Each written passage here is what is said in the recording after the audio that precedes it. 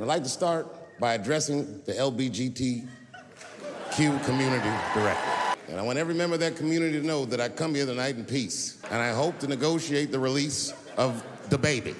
Sad, sad, sad story. DaBaby was the #1 streaming artist until about a couple weeks ago. He took a nasty spill on stage, said some wild stuff about the LBGTQ community during a concert in Florida. Now, you know I go hard in the paint, but even I saw that shit and was like, God damn, DaBaby. He pushed the button, punched the LBGTQ community right in the AIDS. A lot of the LBGTQ community doesn't know DaBaby's history. He's a wild guy. He once shot a nigga and killed him in Walmart. Nothing bad happened to his career. Do you see where I'm going with this?